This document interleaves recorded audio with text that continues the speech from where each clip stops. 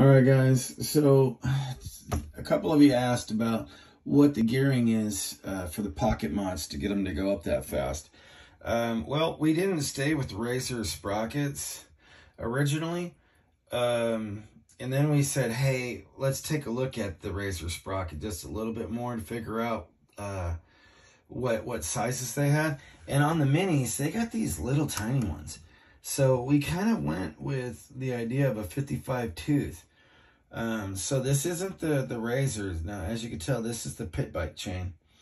I think it's the 25. But we went with the 11 up here and then the 55 down here. So you can't put it in anything big like the RSF. I almost burned out my motor trying it.